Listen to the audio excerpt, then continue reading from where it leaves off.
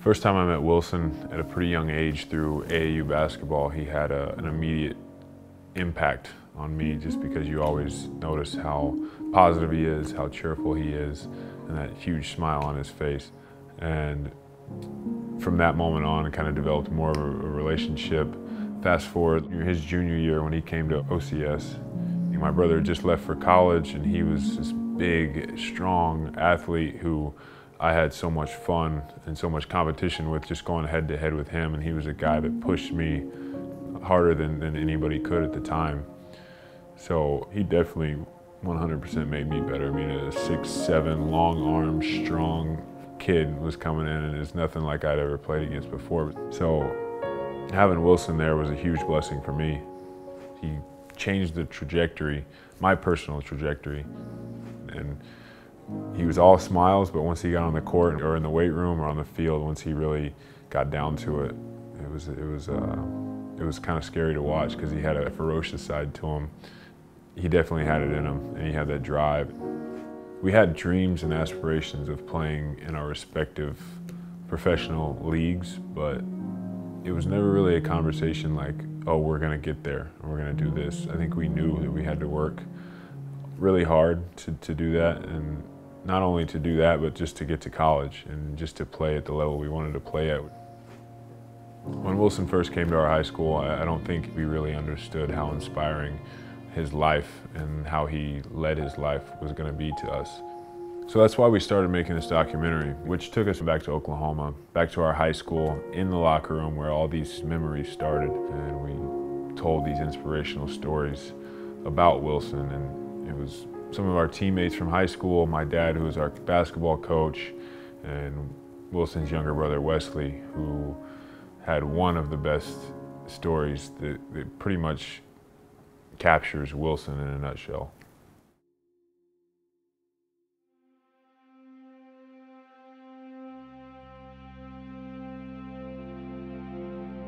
Everyone knows about cancer and like what it kind of brings and the treatments.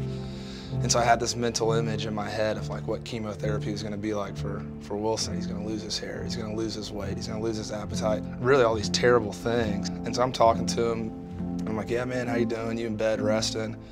No man, just got home from workout. I was like, what? I'm like, all right, whatever. You know, I talked to him the next time. I was like, did you go work out today? Like, you need to rest, you had treatment this morning? No man, I did the night shift, had to go work out.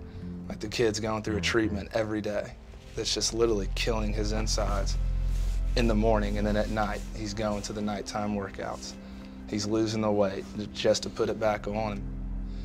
And I think that first summer, he probably got down to about 240, which I mean, 60 pounds is a lot. And from March to, we'll say July, and he kept working out, never missing a day. And, you know, he went from 240 to 255. And you know, that was impressive. And then 255 to 260, and then 260 right back to 285. And it really got to a point, I almost got into it with my mom. I was like, are you guys really gonna sit here and let him like go to work out every day, like taking summer classes? I'm like, he needs to rest. My mom's like, honey, he is just fine. Like, I tried to tell him not to, or the coaches told him he didn't have to. And that's a decision that he made to, you know, he made a commitment to the team. It's kind of what he eventually told me. He's like, I signed a scholarship, you know. They're doing this for me, I'm giving them something in return.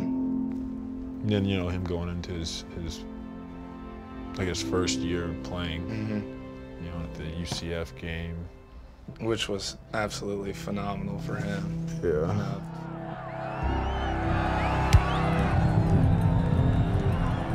Finishing up with treatment, still not 100%, not even close to 100%. But you know, getting to suit up for games, part of the team. So happy. Yeah. And like you said, they were playing UCF. And this is the #1 UCF defense. And it was kind of late in the game, and the coach was like, well, you know, we got Wilson, and they're like, kind of phoned down on the little headsets, like, hey man, you want to go? I'm like, hell yeah, I want to go. What are you even asking me for? Wilson Holloway is in for the Hurricane. Bauer, the quarterback. Tennell is the running back. Handoff, left side. Tennell breaking a tackle. Gets into the 25 to the 20 and down to the 15-yard line. Courtney Tennell with a gain of 18 for the Golden Hurricane and a first down Tulsa. And this second-string offensive line is just coming off the ball. Yeah, they're nailing it. They're fresh. They're excited. They're playing hard. Handoff up the middle, and it's Tennell again. And Tennell bursting forward to the 10 and down to the 8-yard